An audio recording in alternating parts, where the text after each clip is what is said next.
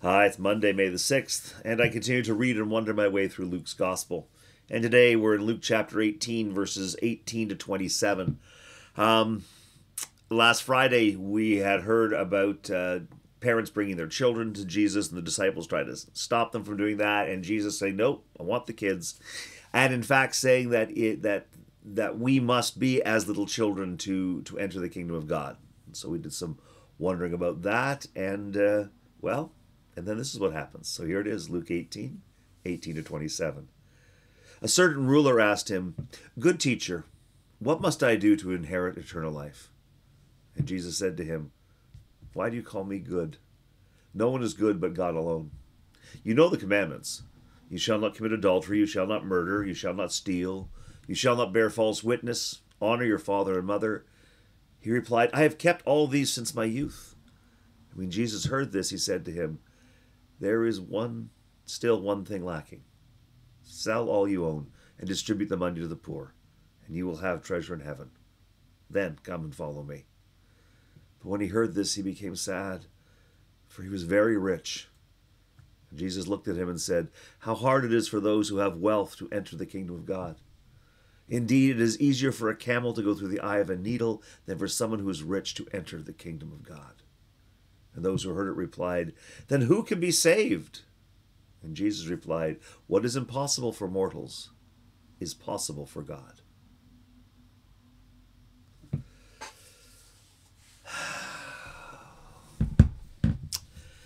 So, there's a good chance you're familiar with this passage. Um, I've known this since I was a little kid, and it's told in other gospels too. So a rich man, here a certain ruler, so somebody with power, and comes to Jesus respectfully. There's no reason. I have talked about reading sarcasm and irony into some of the things before. I don't think this is one of those things. I don't think this is sarcastic. I think this is sincere, but at least that's how I'm reading it. Maybe if I read it sarcastically, it would be different. I'm not sure. But for me, this is a sincere request. Good teacher, he means it. You're a teacher. You are good. And by good, I don't think it just means that you convey messages well. I don't think it just means that you are of moral uprightness. It's just no. What comes from you is holy and clearly from God. Good teacher, what must I do to inherit eternal life? Kingdom of God, we were just talking about eternal life. Again, some people think of both those things as being heaven. I'm not sure that eternal life is heaven or even living forever. For me, when I hear those words, it is living with that awareness of God in the world. That's where life takes on an eternal nature, where I recognize that there is a depth, there is a spirit in the world around me, and I can wander along the surface of it and occasionally notice that tree looks nice and those flowers are pretty. But when I am able to see God at work in the world, when I am able to see the trees and the sunrise and the air that I breathe and the water and all the people around me, when I'm able to see us connected through and by God, that to me is a sense of the eternity. I am not afraid of death when I really grasp that. Those kind of things. So to me, that's what we're talking about. So, good teacher, what must I do to inherit eternal life? And Jesus said to him, "Why do you call me good? No one is good but God alone." So right there, that sounds like a bit of a rebuke. So maybe we could read it sarcastically. "Oh yeah, good teacher. Why do you call me good? Only God is good." Maybe. But for me, when I hear those words, I hear Jesus not challenging, but trying to open up this person's mind. Why do you call me good? No one is good but God alone. For us, as a statement of faith, God and Jesus are one. If I want to know about God, I need to know Jesus, right? That works for me. As long as I know Jesus, then I know God. I want to know the character of God. I learned the character of God by learning the character of Jesus. Jesus and God are one for me. But perhaps I can know God, and it's not just through Jesus. Why do you call me good? No one is good but God alone. So is this an invitation to recognize that, yes, whereas Jesus absolutely conveys the wholeness of God to me, we don't have to make that a necessary connection, a necessary statement. That is to say that it is possible to know God and not know the name of Jesus, not to have read Scripture, not to have experienced these things. That it is God that we want to know. Good teacher. Well, yes, but it's the teaching that is revealing God to you, not me. I'm not magic. Now that becomes tricky because, again, I'm a Trinitarian. My faith has led me to appreciate that Jesus, God, the Holy Spirit are one. They are God. They are the compassionate love that binds together the universe, that creates all. They are where I begin. They are where I reside. They are where I am going. That's for me, and words can't fully describe it. So it's a big thing for me to read a piece of scripture that says, well, yeah, but if you took Jesus out of that equation, it could still work. I can't comprehend how that still works because Jesus works for me. But I hear a bit of a hint that Jesus is saying, yeah, this works, but focus on God, not on me. And if Jesus is saying that, then that would suggest to me that there may be other ways that I may come to God. I don't need those ways. And I'm not going around saying for all those who have found God in Jesus and are in good relationships, oh, you didn't have to. There is another way, an easier way, a different. What I'm saying is that in my humility, I recognize that I don't know everything there is to know about God. And that God and God's grace will be revealed as God chooses to be revealed. That has been in Jesus and continues to be, is in Jesus. No question for me. But are there other ways that God is manifest and revealed? And I can't say no to those things. And for me, that's what Jesus is saying right there. Can't say no to those things. Why are you calling me good? It's about God, not about me. So, hearing that, just wondering about that. Now we go on. And Jesus is instructing. And I think he's instructing the certain ruler compassionately, kindly. Saying, okay, so you know the commandments. You have a path. Right? And this path, by the way, was set before Jesus was in the world. Birth in Bethlehem and all that stuff. Before that, because this is Hebrew Scripture. This is Mosaic law. You shall not commit adultery, you shall not murder, you shall not steal, you shall not bear false witness, honor your father and mother. So Jesus has said, don't focus on me, focus on God. By the way, the old way is valid. Jesus seems to be talking himself down here a fair bit. But then the certain ruler says, but I've kept all these since my youth. Now, this would be a tempting moment for one of my Christian friends to go, yes, but you have not accepted Jesus into your heart. And if you do that, then you get it. This would be a time for Jesus to say, yes, but if you would recognize who I am, then you would do it. That would be sort of the Jesus reform to Judaism. So yes, you've done all those things and good for you. Now, if you understand that I fulfill all of the law and the prophets, if you would recognize that I am God's movement in the world, then you'd get. But Jesus doesn't say that. Jesus doesn't.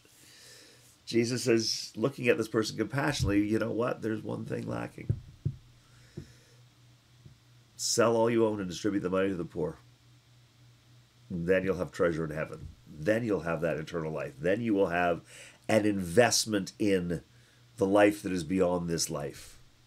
Right? Not the life waiting, but the life that is beyond, which is to say, I think it can be experienced here and now, but we have to see beyond where we see. We have to feel. We have to sense beyond what we sense. Right? And the way you're going to do that is distribute money to the poor. Right? Sell all you own and give the money to the poor. So that becomes a rallying cry for divesting of all things. And we in the Western world don't like that. I don't know that anybody likes that. I don't know. I know that we struggle with that one. And I struggle with it too. Why? Because I don't want to sell all that I own? Maybe. Maybe. Although I don't own all that much.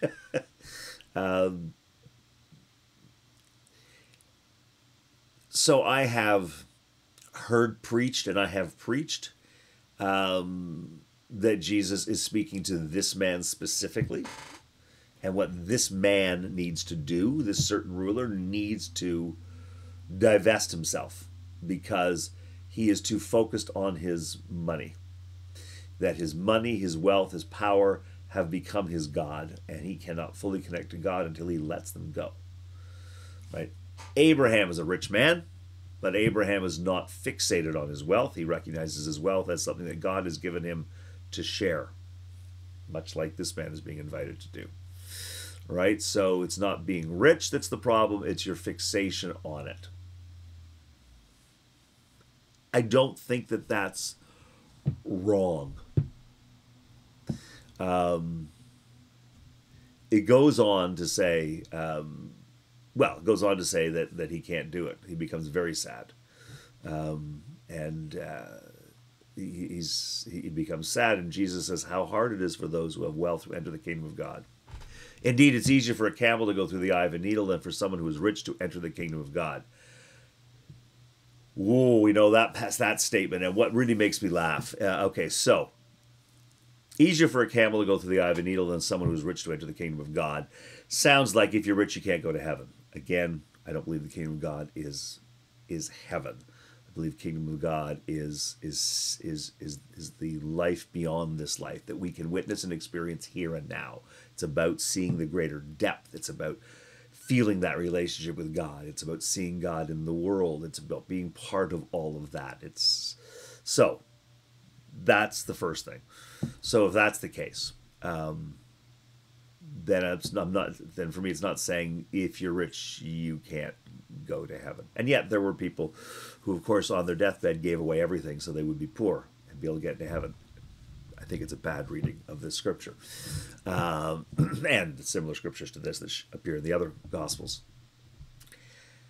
And then we get all sorts of stories about, what you don't understand is the eye of the needle is a gate in Jerusalem, and a fully laden camel can't go through it. The camel has to kneel down and get through it, and that's what it really is. It's all about actually this gate, and everybody at the time would know that it's a gate. Okay, so the camel has to kneel, so we have to kneel. We have to humble ourselves. Yeah, but it's the camel that has to. Okay, then he said, "Oh no. It's not that at all. It's the camel. It's actually a camel rope. So what it's saying is, it's easier to thread a needle with a rope than it is to get into the kingdom of God. And then people will talk about that. So what I can say with a little bit of certainty is that the whole Jerusalem gate, known as the eye of the needle, that a camel had to kneel down to get through. That story was not known by anybody until the 1800s, and it was I believe it was a priest in England who told that story, and everyone went, "Oh, there you go." There's no history. He just, as far as we can tell, made it up. And people went, "Oh yeah, that's what it is." Yes, you can play the translation game and go, okay, so it's camel rope, it's not a camel. But all of that is a complete, to me, distraction. What it's saying is, it's very difficult. Period. Whether we're talking about trying to thread a needle with a rope or get a camel through a small door in the wall, the fact is, it is hard for people with wealth to enter the kingdom of God, to inherit eternal life, to be in their best relationship with God. However you want to phrase that. That's, to me, what this is saying. It's saying it's hard. And it's harder for the wealthy than it is for those who have no wealth or power. But rather than confront that, we start talking about camels and needles and ropes. It's like, but it still says the same thing no matter what you believe. It's still the same thing. It's hard. It's hard. So, and this whole story basically is saying that it's hard. Not impossible. Who can be saved? They say, well, what's impossible for mortals is possible with God. So it's not impossible.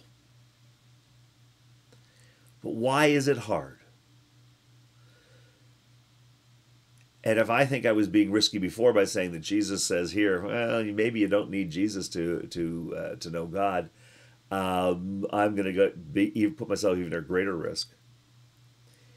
I think the passage suggests that wealth, money, power are addictions. Then they're horrible addictions. And I'm speaking without experience. You can be addicted to heroin. And when you don't have it, you are physically ill and you're shaking and you are in pain. And when you do have it, you're smiling and you're happy. But the thing is, you're still addicted to it. It's just that you're not suffering in the moment, but you're addicted to it. And ultimately, the heroin is going to kill you. It's going to kill you because you have too much of it. It's going to kill you because you run out of the supply of it. It's going to kill you because it rots your body and your mind.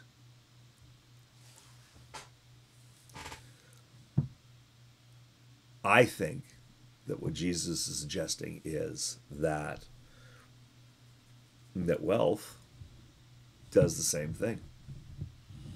This is going to seem very anti-capitalist, and that's where I'm going to get into even more trouble. It's for lots of Christians, well, okay, you can take Jesus out, but don't you dare take capitalism out. That is the essence of freedom. Free market, that's who we are. I don't think Jesus believes in free market. I don't think Jesus believes in capitalism. Now, having said that, I'm not saying Jesus is anti-capitalism. I think that Jesus is available to us in any system. That's why when they tried to make him king, Jesus disappeared and ran away. Jesus does not want to rule. Jesus is available to all of us in any system. But every system has a problem, and all of us struggle. So Jesus is looking at this system and saying, yeah, clinging to wealth and power, making wealth and power your motivations, it's an addiction. When I started, my first church was in one of the wealthiest communities in Canada. So I started my ministry, professional ministry, at Rosedale United Church. And I had colleagues and friends who came out of seminary with me and going, oh yeah, sure. Yes, Eli, right. You take the cushy one. That's not real ministry. For them, real ministry was where people didn't have money. So wanting to work with the poor. I completely understand that. That is a great motivation in ministry. Is a great motivation for Christians, people of all faiths. absolutely, to be with those who are without. But when they implied that there was no real ministry to be done with people who are rich, they were revealing that they believed money could solve problems. They believed that money could fix spiritual dilemma. So in a sense, their attitudes were still addicted to the idea that money can buy you happiness. Money can buy you good relationship with God. Money can solve problems. And in fact, it doesn't, and it can't, and it won't. But the more you believe that it will, the deeper that addiction gets, and the harder it is to recognize God in the world. Because you're convinced that the answer to your problems is in a lottery ticket and not in prayer. You believe that, the answer to your problems is selling up, not in being part of God's justice in the world. And it's a very difficult addiction. And I try to manage it, but I am addicted to it. I absolutely am. I put money aside in a pension. I save money. I like to have money so I can buy my granddaughter things. I like to be able to, I'm much happier not worrying about this month's rent than I was years ago when I was worrying about the rent. So I do have that addiction. One of the things you can do is to go cold turkey, which is what he's telling this certain fellow. Sell everything, distribute it to the poor. Be like Abraham. Be vulnerable and open. Let's see how society, how your friends, how God will help support you. I don't go cold turkey, but I try to moderate it. I try to make sure I'm not too fixated. So I try to share of my wealth and to not think of it as my wealth, but again, try to think of myself as a steward of what I have. And I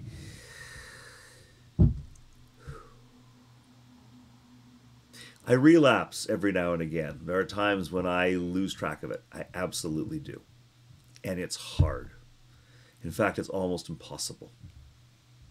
And then I'm reminded that what's impossible for mortals is possible with God. And so I do pray and I do talk to God and I do work with God at understanding how I can be in relationship and recognizing how my wealth, my power, my position, my privilege, all of those things get in the way. And so I try to divest myself of them. It would probably be faster if I lost them all. But I'm afraid of losing them all. And so I work at it. This is a very challenging story for me. It tells me that the things about which I am certain, I should not always be certain. There are other ways, perhaps, to experience God. There are other ways to live in the world than the way that I do. And in fact, I might even know a better way, but I don't want to do it. What I get out of this, though, is that Jesus spoke to this person, this certain ruler, compassionately and told him what to do. He did not say, "Go away, you have disappointed me." He simply said, "You are choosing the hardest way." I'm going to stop right there. I think that that's enough for the moment, and I'm going to leave it with you. See what you make of this, because this isn't something that has a simple answer for me. But it's something that makes me think, and every time I think about this passage, I reflect on my life and I make little changes, and I start to get a little bit better. Yeah. Let me offer a prayer. Loving God, thank you. Thank you for the challenges and the hard bits of Scripture and life. But thank you even more for being with us as we struggle. As we struggle to prioritize and grow our relationship with you. As we struggle to embrace an eternal view of life and not be distracted by the simple things, the obvious things. We pray in the name of your Son, Jesus Christ, through the Holy Spirit. Amen. That's enough for me today, but I look forward to seeing you tomorrow. Let's see where it goes tomorrow. Hoping for a little more good news, because this is a tough one. Anyway, please, until I see you, God bless. Please know that God sees you, knows you, and loves you exactly as you are. And that God's love not only comes to you and resides in you, but moves through you into the world. It is distributed to all the people that you connect with. You help share the love of God in the world, so thank you for that. That's what it is to be a blessing. So God bless you, and we will see you tomorrow.